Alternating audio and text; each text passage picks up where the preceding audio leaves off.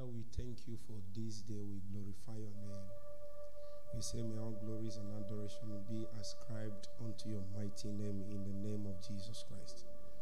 We thank you for counting us worthy to be participators in your program and purposes.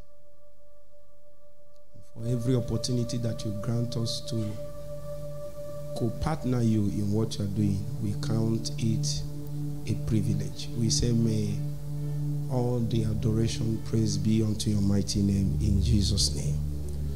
We ask that one more time that you come to witness that which is captured in your counsel, so much so that our lives will be left transformed and changed, imparted in Jesus' mighty name. I'm supposed to be speaking on the topic of the praying grace. The praying grace. So in the next few minutes, I want us to go through the scripture, and if time allows, we will do a practical. It so happens that this kind of teaching is a practical teaching. It is a resultant effect of people trying to put in practice the things that they have learned about prayer. When you hear about the praying grace, it means that we are trying to practicalize. We are trying to bring into organic dimensions the things that we think we should have been able to do. We have known a lot. We know what to do, but how do we do it? We know about prayer. We know we should pray. But the problem now is that we are finding it hard to pray. And in many cases, we have even attempted to pray, but it seems as if it is not flowing the way it should. Prayer should be a river, a well that flows from inside of us. I want to hear the sound a little more. I will remove your hand from that side. I've told you repeatedly. I will show you a few scriptures as witness to what I want to say and establish some doctrinal part from it, and then we trust God to grant us access to what He's saying. If it is true, then the Holy Spirit will be able to bear witness to what is His word. The Bible said that holy men spake as they were what? Carried. For every word of the scripture is as a result of an inspiration. It means that even though men are speaking, we cannot trace the utterance to themselves. The utterance is actually a communication of something divine. It means that we cannot depend on those men for the actualization of that utterance, because the integrity of the utterance goes beyond the man that is communicating it to the owner of those words.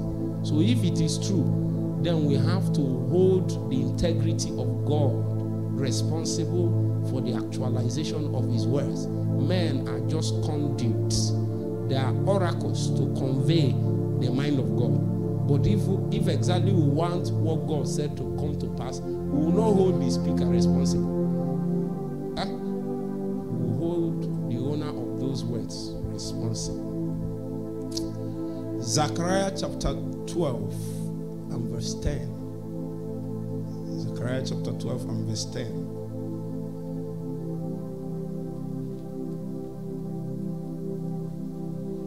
Zechariah chapter 12 and verse 10.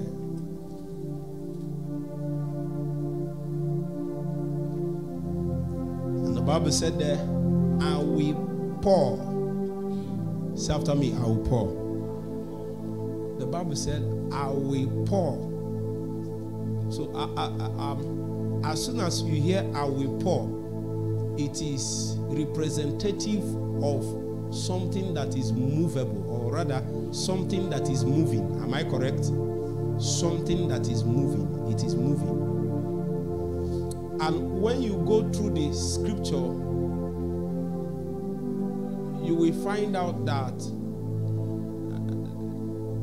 the scripture mentions water in two different aspects. When water is it is representative of the spirit. When water is not flowing, it is representative of what? The word. Now, but when you hear, I will pour, it means there is an outpouring. It means something is flowing. And whatever we are talking about in this context has to involve the spirit as a person and the spirit in his ministry.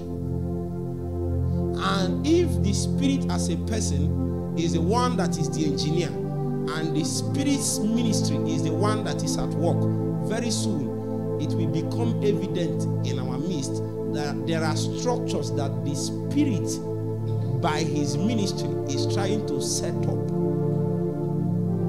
So initially it will seem as if it is an outpouring, but there is an end in view. There are structures in our life, in our territory, that God wants to set up as a result of the activity of the Spirit. God wants to set up something within you as a result of the activity of the Holy Spirit. But what it does fundamentally is to move, is to pour. The resultant effect of the outpouring of the Spirit is that something will be set up in your heart. That thing that is set up in your heart is not something that goes and comes. It is a facility. It is like somebody is elected, maybe a governor of a particular territory, and the governor comes in Nigerian context and said that my job now is to build roads. Are you with me? My job is to build roads. So the outflow of that man's administration led to the installation of certain infrastructures and structures. Are you getting the point?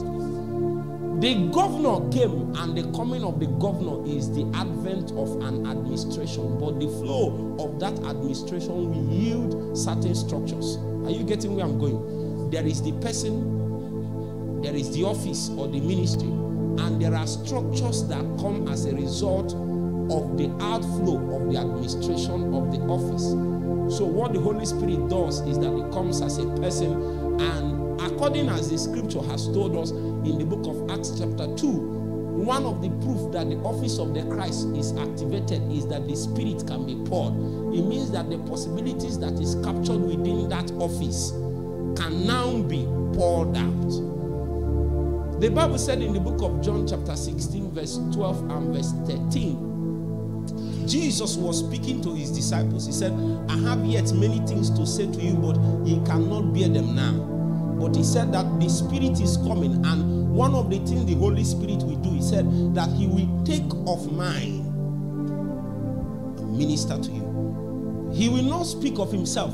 This is what it means. It means that what we need to carry out the process of our calling, the demands of our destiny, the demands of the ministry to people and to territory and to a generation cannot be sourced in ourselves. Meanwhile, those things, those resources are already in Christ.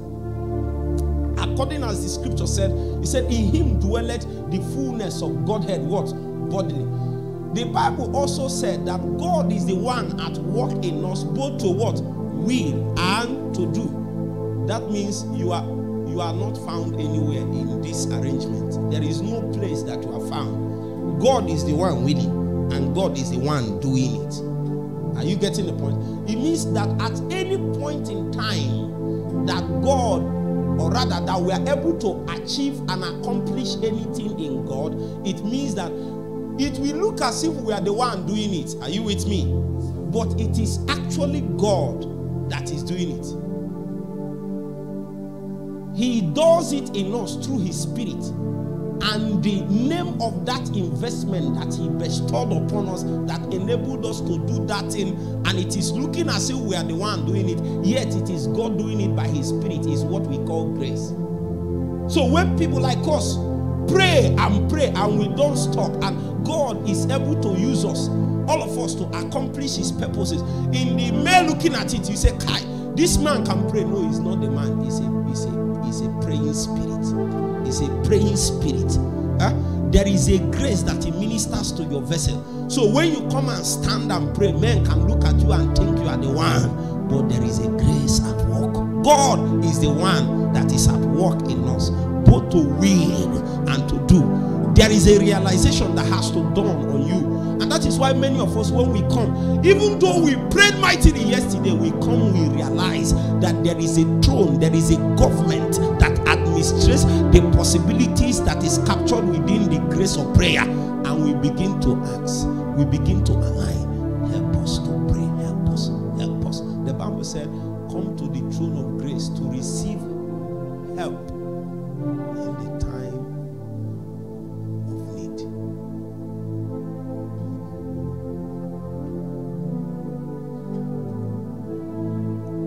Zechariah chapter 12 verse 10. And I will pour upon the house of David and upon the inhabitants of Jerusalem. What? I didn't hear you. The spirit of grace and supplication. The spirit of grace and supplication.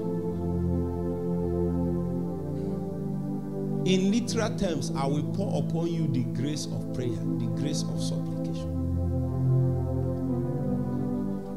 I thought people pray just because they want to pray. If all your prayer endeavor is as a result of your personal discipline, God has not helped you yet. And there are many things you will not be able to achieve for your life. Talk more of the demand that God is placing upon us for a territory, except God pours out the spirit of grace and supplication. It is an outpouring. It is a spirit. It is a spirit. And until that spirit comes, demands will be coming upon our life that we cannot be able to service. There will be demands we will not be able to service it. There will be things will be echoing. Many times we won't even catch the burden. We will not be able to execute it. Remember the three fundamental demands of prayer in the book of Romans chapter 8 verse 26. The Bible said there that likewise the Spirit helpeth our infirmities, for we know not. That's the first demand. What we should pray for. Number two, as we ought to, but the Spirit helpeth our weaknesses. So in these three phrases is represented the three challenges of prayer. The three challenges in praying. Number one is that we know not. Let's assume you know. Even when you know, you don't know how to. Is it not true? Even when you know how to, you don't have the energy. There is no strength to bet.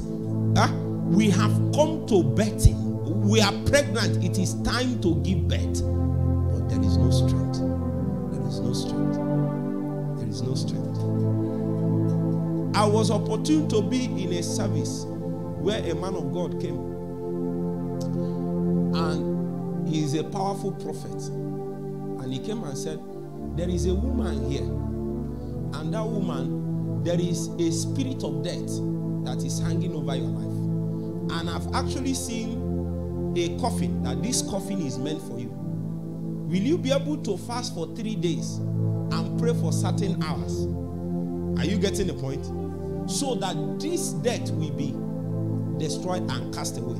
So in this case, we have been able to solve the issue of what to pray for. Is it not true? Number one. And number two, the man was also able to receive wisdom. We have been able to solve the issue of how to. Is it not true? But there is a third problem. There is no strength to deliver. We have come to give him birth. We have seen how devil is trashing our life, our territory, but we can only complain. We can only wish. We can only hope. We are the laborers. We are the watchers. We are the men that will stand in the gap. It is first of all a matter of the heart. It is an inward stirring. When the grace comes upon you, there is a restlessness that is within you that cannot allow you to allow one day to pass without investing in the demands of the burden. It is not just that you know that something should happen. How many people are yielding to it? After that that meeting, many days passed, and another meeting came. I was also in the meeting. The prophet began to prophesy again. And suddenly the Lord opened his eyes, and he came and met the woman and prophesied again to the woman and said, I see you in a coffin, and the coffin now is inside a grave. Pray like this and fast like this, so that this thing will be broken. Are you getting the point? The woman went back, was not able, not as if she doesn't want to, was not able to abide with the demands of the prophetic, with the demands of the information that God gave. That season passed. Another third time, the prophet came to another meeting and said, I see a woman. You are inside the grave now. They are about to cover the grave. If you can pray, you will be rescued. If you can pray.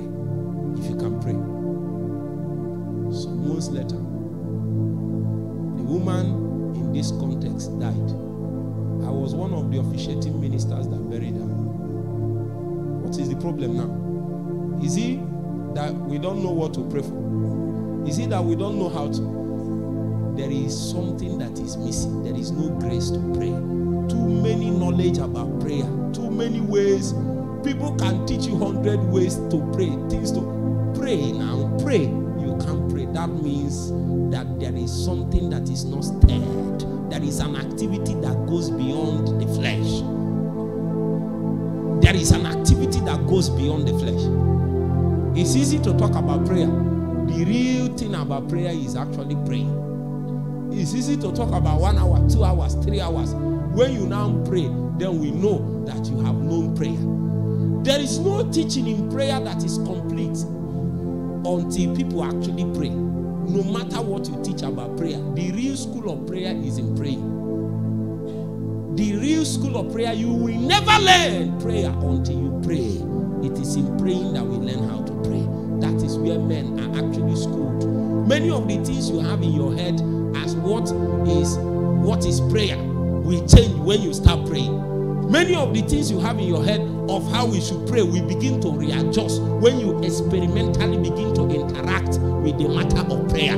Many of the things you think is correct will begin to adjust. Many of your views, your knowledge, many of the things you gathered from books and conferences and places will begin to shift. Many of your stand will begin to readjust when you actually begin to pray.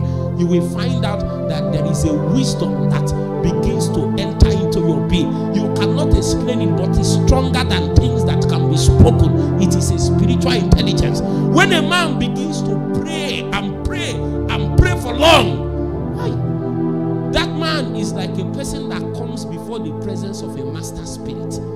Something begins to reorganize his life that is beyond the natural. You will know that this man's life is galvanized by supernatural forces. And these forces and these activities can never be explained by any man. You just know that there is something that cannot be demystified about this man's activity. And such is the destiny and possibility of an intercessory company. Priesthood. Priesthood is the gateway to accomplishment of purposes. The purposes of God are eternally linked to priesthood. It doesn't matter what God wants to do. If priest does not arise and stand in the place of what it takes to accomplish those demands, 430 years after, the children of Israel are still in captivity in Egypt. Is it not true? But what did the prophecy capture? The prophecy said 400 years, I will rescue you. 430 years later, they are still in bondage. Because there is no man that has arisen. There is no man that will stay restored. There is no man that will say, not in my time. Not in my time. I will invest my sweat. In my time, revival will come. In my time, God will change things. Nothing is happening. Because instead of agonizing in the place of prayer, people are organizing.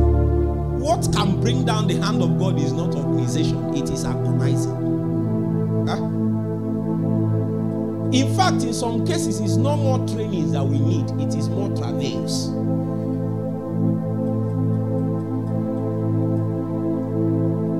In the place of travails, you cannot substitute travail. No matter the training you give people, it cannot substitute the place of travail. Travail, like a woman in bed. Bedpans, bedpans, bedpans. Travail, travail. Keep traveling until new things are bettered from the Spirit. I pray that the Lord will grant us wombs strategic enough to bet the purposes of God in this realm in the name of Jesus Christ. This set of men are the most important to God. Beyond what we want, beyond what we think, there is a purpose that is traveling from God to this earth realm. And men need to midwife it. Intercessors, agonizers. My time is fast spent. There are a few things I need to highlight.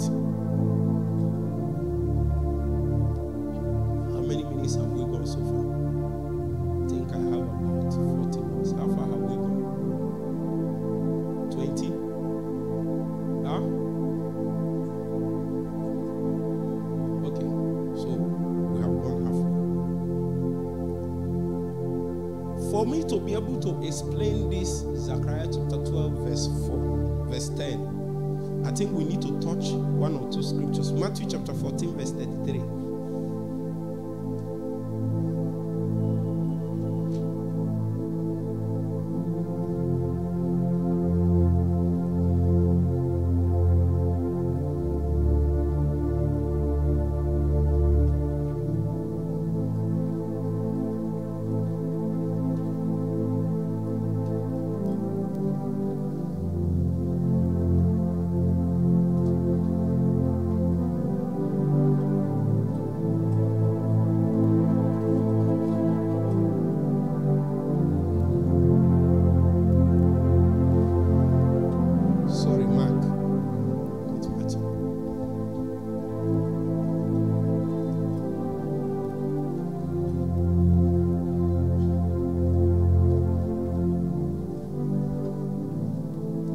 Verse 33, Mark chapter 14, and he says, and he taketh, who in this context? Jesus. And he taketh James, Peter, and James and John. You know, anytime Jesus calls Peter, James, and John, then the matter is serious. This is the innermost council. You know, when you read the scripture, you will find out that there is a council of the 500. Sometimes they are 120, sometimes they are 70. But there is the 12 that he chose. Is it not true? Guess what? Amongst the 12, there is also a 3. Once Jesus needs the strongest of men and the strongest of help, he calls for these 3. Who are they? Peter, James, and John. It can be bigger than them. It can be more serious than them. Help cannot be outside of these 3 people. They are the strongest men available in the ranks. But look at the scripture. In verse 34. Okay. And he taketh with him Peter and James and John, and began to be sore amazed and to be very heavy. Verse 34, and saith unto them, my soul is exceeding sorrowful unto death. Tarry ye here. Say after me, tarry ye. And watch. And he went further a little and fell on the ground and prayed that if it were possible, the hour might pass from him. And he said, Abba, Father, all things are possible unto thee. Take away this cup from me. Nevertheless, not what I will, but what thou wilt. And when he cometh, he findeth them what? Sleeping. And said unto Peter, Simon, sleepest thou? What's the question he asked him? Couldest not thou watch what? watch here and pray, lest thou enter into temptation. The spirit is what? Willing. But the flesh is what? There is something Jesus quickly introduced here. And that is the basis of my teaching. He said, the spirit is willing, the flesh is what? Weak. So even Jesus understood that the reason why these people are like this is because they have not been able to tap into the resource of the spirit. This scripture did not end here. And I hope you know, this prayer here is the most important prayer session that has ever taken place upon the face of the earth. This is actually where the matter of our salvation was determined. If Jesus did not win here, it's over. It was the testimony of the book of, I think, Hebrews chapter 5 verse 14. Let me be sure. Hebrews chapter 5 verse 14.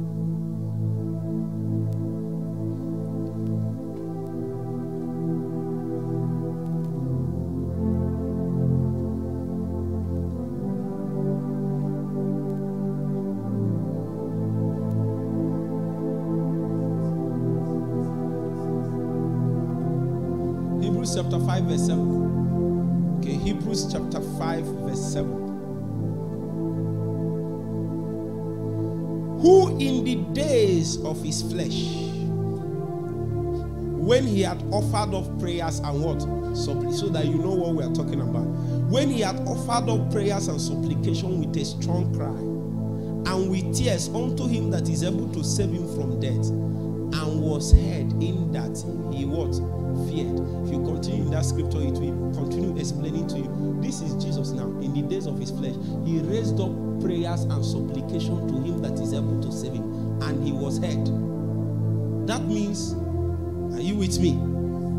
This is the most critical moment in our the salvation journey, where Jesus needed to pray so that he will be able to execute the demand of purpose in his life. If he has not been able to execute it, all of us who wouldn't have been here, co-participators in the inheritance of God that is in Christ Jesus. Not even being, even if we want to, not even being able to execute anything for God, because all the purposes of God is found in Christ. And the way for us to participate in it is for us to partake, to have a part in it, to be co-opted into it. And the co-option into it is as a result of the fact Jesus is the owner. We were brought into it by Christ. Are you getting the point? But the Bible said he raised a strong cry, and he knew that that prayer session will be like that.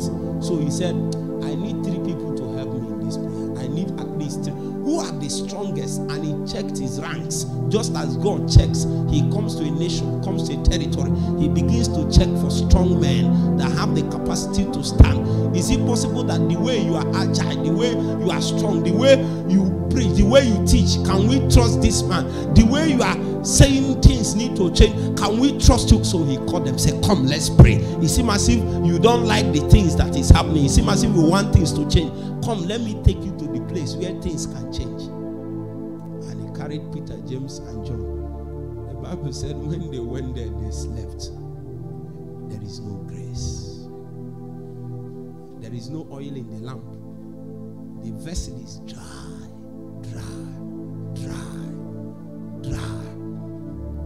What I mean is that some of them, in this our context, some people can actually pray in tongues. When they wake up in the night to pray in tongues, they will do and sleep off. This is the person that God has called and say you are a watchman. The watchman is sleeping. Oh watchman, what of the night?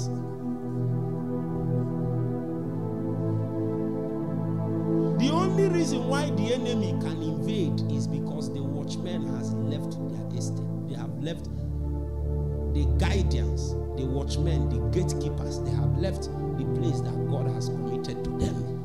Meanwhile, the testimony of the scripture is, I have set watchmen upon my walls. He didn't say I will set. He said, I have set. Now, whether the watchmen have realized their ministry is another thing. Whether they are executing their ministry is another thing. Whether they have received the grace to execute their ministry is another thing. Whether God has said, God cannot leave a land without a solution. And many times the solution is with people, and those people are around until men arise to their duty. Nothing will change. These are the heavy men that went with Jesus. They are actually apostles. It is not about title. It's about a grace. It's after me, a grace. Apostle Peter was in that prayer meeting and he slept. Apostle James was in that prayer meeting and he what? He slept. Apostle John, the prophetic apostle, was in that prayer meeting and he what? He slept. Titles cannot make up for your lack of grace. So on that day, their titles did not defend them. When Satan comes, he doesn't respect the title. He respects your capacity, your grace to tarry in the place of prayer. And the men that can stand for God on that day are men that have received grace of God to stay in the place of prayer. I need to tell you, prayer is the mother of all purposes in God. Prayer is the mother of all manifestation. Prayer is the mother of all projects. There are many things that can happen, many things that we need. First thing we begin to do is to what? Pray. We need to pray first. When we pray first, then other things we begin to find their bearing. Including people that will stand up for us and do things. They can never arise to the demand of their destiny until men begin to pray. When you pray for long, then God will begin to activate the resources, investment, and men that he has placed in the territory to make for the recourse and salvation of the people. Those men are there. Many of them have not even realized that they are carrying so much until prayers begin to fry in the spirit. And as a result of that, there is a precipitation of the purposes, ordinations, anointings, abilities that is lying fallow in the territory, that is lying fallow within men. There are judgments, scrolls lying over lands and territories that are never open yet because men have not cried out. The Bible told us in the book of Revelation that there were men that the Bible said that they came before the throne of God and they were petitioning. They said, we died and our blood was shed, and the resultant effect of ourselves dying for the sake has not come yet, and they are petitioning. These are scrolls, these are judgments that are written, hanging, and nobody has interceded enough to bring down the judgment of God upon the land. The righteousness of God, they are contained in scrolls. It takes intercessions to bring it there. Men of prayer, oh, that will rise in prayer, that God will pour, that he will pour, that he will pour, that he will pour, that he will pour the spirit of grace and supplication. The praying grace, the praying grace, the praying grace is like a generator. It's working on its own. Something will be frying. You can't resist it. It's oh my God, it overshadows you. If it's the spirit, it will overwhelm, it will overshadow. It will seem as if you can't keep it on the inside.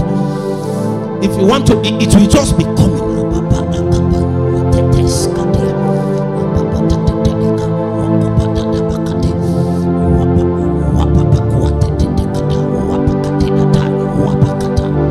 You are not trying to form it. It's working on the inside. Help us to pray. Oh Holy Ghost, Spirit, help us. Help us, help us. Help us, help us. Help us. The demand is much. Help us now. Help us now. Help us now. Help us now. Put your hand upon us. Baptize us with grace. Fill us.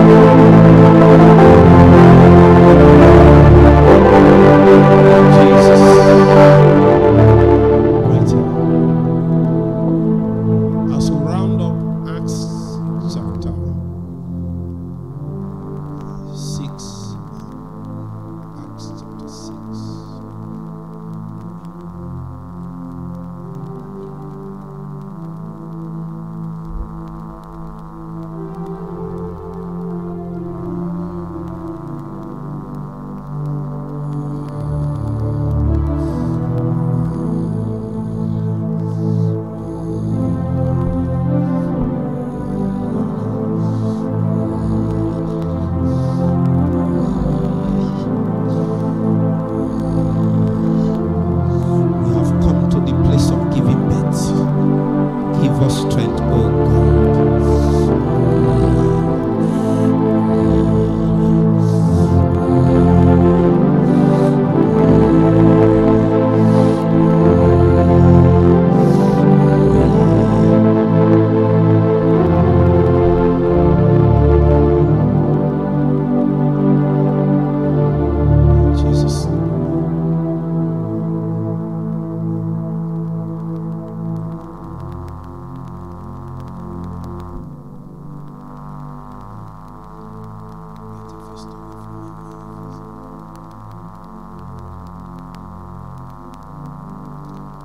Acts chapter 6, verse 4. You see, something was happening in the book of Acts.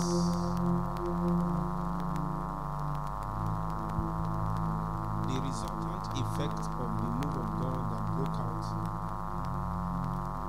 from the book of Acts chapter 2.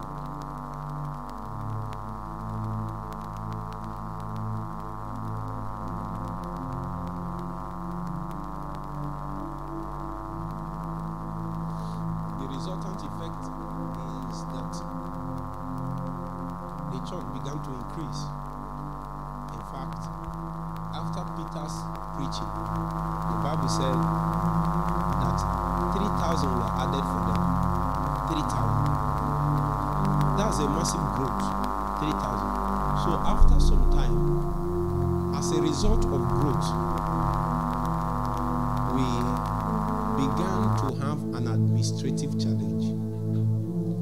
And the administrative challenge was tilting towards a dangerous end. And the dangerous end is this, that the basic tenets of the apostolic culture was about to be eroded by a lesser important things. Even though some people might not agree that some of the things that we think are important are not important according to the scripture. That book of Acts chapter 6 verse 4 said, why are we being consumed by these things? He said, okay, let these people be doing that. But we ourselves, we do what? Give ourselves to what? You see, he said we will give ourselves to the ministry and prayer. Now, the reason why I read here is, remember, this is the same Peter and the same apostles that could not watch with Jesus for what? 1 hour. Now Jesus is no more there. Yet they are saying that we will give ourselves to the ministry of the word and prayer. What happened? Are you getting the point? What happened between Gethsemane and this post-Pentecost experience? It's after me, the Holy Spirit.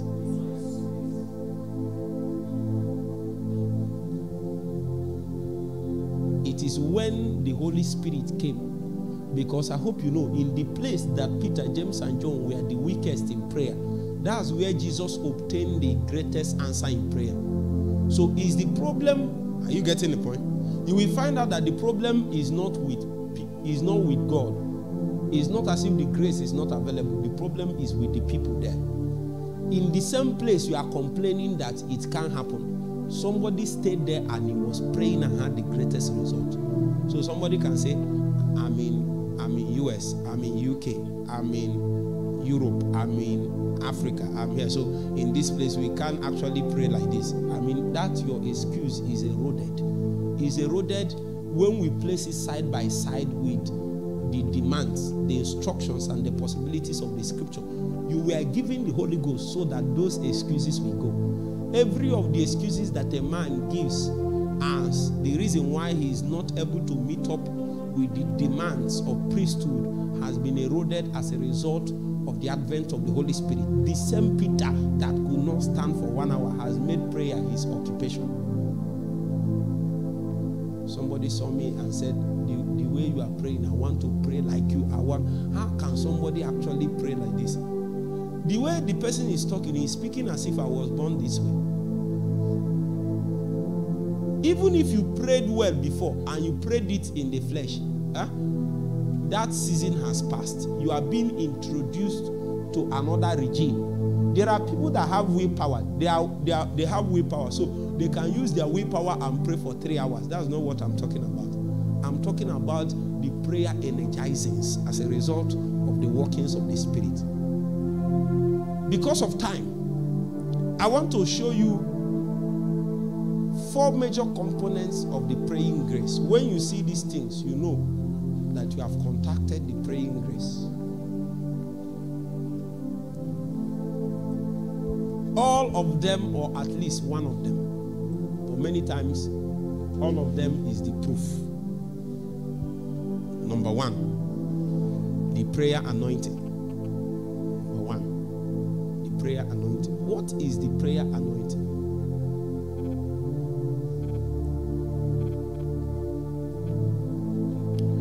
The prayer anointing is something that is encoded in your prayer endeavor that makes the prayer to produce more impact per unit time, per unit exertion.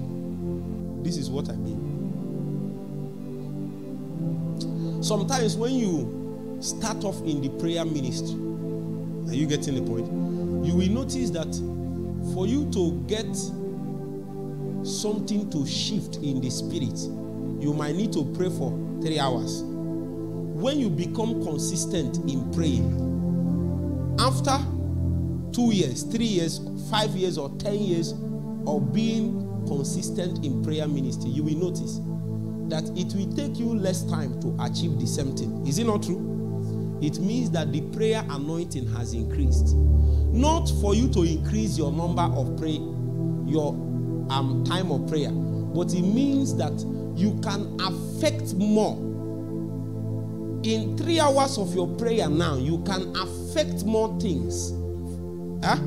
Heavier, more effective, more powerfully than you would have affected with your 3 hours prayer before. Are you getting the point now? So the prayer anointing increases the effect, the impact of your prayer on things or people per time, per unit time. That's number 1. Number 2 component of the praying grace is the prayer power. What is prayer power? You can call it prayer power. Some people can call it the tarrying grace. This is what it means. Your capacity to last the length of the demand of the body. Are you getting the point? Your capacity to what? To last the length of the demand of body. You outlasted the demand that is being made on your prayer life. Are you getting the point? For example, you have a burden to pray about something, and you notice that as you kept praying, as you kept praying, the prayer went from 1 hour to 2 to 3 to 4 to 5, and then you got tired and stopped. You stopped. Not necessarily because are you getting the point? That is not because the burden has been discharged, but because you can't go further than this. But the burden has not what? Gone. The tarrying grace or the prayer power is somebody came to pray and he kept praying. 1 hour passed, 12 hours prayer, 24 hours later, people are still praying as if they started praying now. What can keep somebody praying for 24 hours non-stop? Say after me, prayer power. Many times, the person knows that his human capacity cannot carry him this long. There is a grace that is at work, and he gave you the capacity to tarry. It helps you to tarry the length of the burden. Many times, what we mean to tarry the length of the burden in prayer power might be beyond a singular event. Are you getting the point? It might mean that the event can start today and continue tomorrow. But what it will do to you is that it will bring to you flashes of consistency. You do it today, you continue tomorrow. Continue. You kept until the burden is what?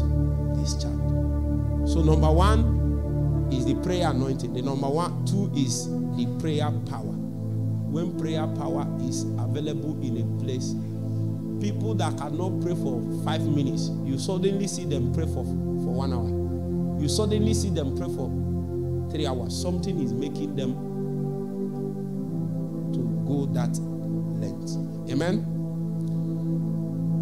You need to understand this so that you will be able to navigate through the path of the grace that God is releasing in this season. In the name of Jesus. So, number 3, the one you are conversant with, is what I term the prayer energy. The prayer energy is actually what many people probably identify as prayer power. These are the energizings and the quickenings that come to your spirit. You know, sometimes when you probably, I will use the night, you wake up in the night and you want to pray, and you are praying in tongues. It seems as if your heart is down, is low. Is it not true? And then you probably pick up a worship, or you pick up a message, and then you listen to it. And then the person there spoke, and something fired into your spirit and quickened you up.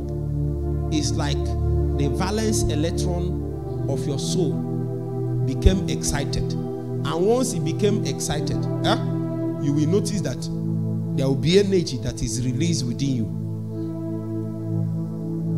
On the strength of that energy, you can press into God. These energizings can actually affect your physical body. It can affect your physical movement. So sometimes, if it's some of us, when we pray, you can see somebody, he will stay like this. And he can stay like this for the next 2 hours. Now, for you to know that that thing is a supernatural enablement, when you do it, when you do what he's doing by yourself, you will have waist pain. But him, as he's doing it, he's journeying into God. Now, you can even see it, and if you are not educated in the things of the Spirit, you can castigate it. Not knowing that it is an energy that is holding that person. You can see a young lady, once that energy comes, she will charge, and you will know that something, it will seem as if this person is possessed. Something will be exuding from your being. For some of us, when the energy comes, it comes like might. It's compounded strength. It will seem as if they gave you the possibilities of 1,000 men. When such energy comes in your being, sometimes God will, through your vessel, when that energy is poured through your vessel, God can do the work of 1,000 people.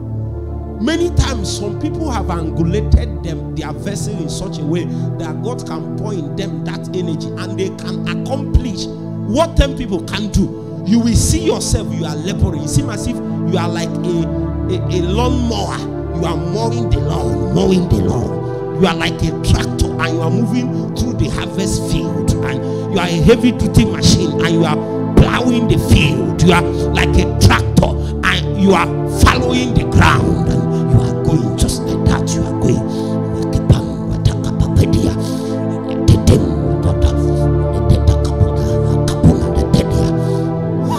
He's a heavy-duty machine. When he puts his teeth on the ground, the Bible said, I have made thee a sharp threshing instrument. There is a sharp threshing instrument. When it comes to a land that is hard, he puts the teeth of his whip, and by an energy, it begins to go deep. Even if the land is hard like rock, the energy, the prayer energy, it kept increasing, kept increasing, kept increasing. Suddenly, there will be an atomic release. The person will be charged. It's an energy. It's an energy. It's an energy. It's an energy. It's an energy. It's an energy. It's an energy. It's an energy. It's an energy. It's an energy. Your spirit, soul, sometimes even your body. Your spirit, soul, sometimes even your body. It's an energy. It's an energy.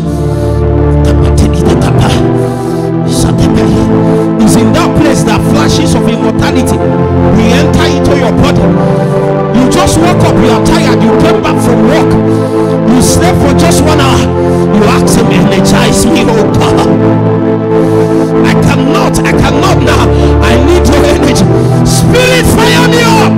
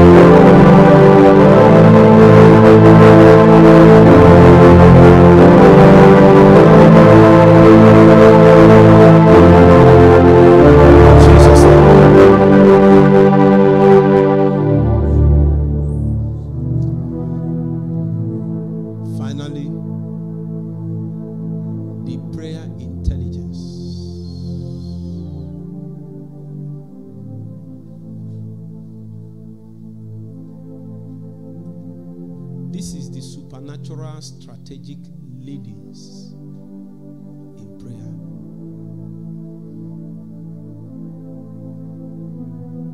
The supernatural strategic leadings in prayer. It is not as a result of the fact that you studied the book. Once the prayer grace is activated, suddenly you begin to pray. You just know supernaturally how to handle a matter. Are you getting the point? Even as you are going up, you'll be seeing the path that is opening up in the spirit. It is the prayer grace that is working. You will know, are you with me, how to navigate through different demands of priesthood, legal demands, energy demand, kinds of prayers, when to move from praise to worship to chant to groanings to all of them. You know how to navigate the path. It is an intelligence. It is an intelligence. Huh? You know how to draw out prayer points from scripture. You know how to move a prayer demand from one level to another level. You can see the patterns of spiritual progression in the demand of the prayer, not because you read a book, but because something is being precipitated from within you. Once that grace kicks in, you just know how to engage now. Can we pray? In the next 2 minutes, there must be something you need. There must be something you need. Ask God, I'm not going. For some of you that have a measure, your measure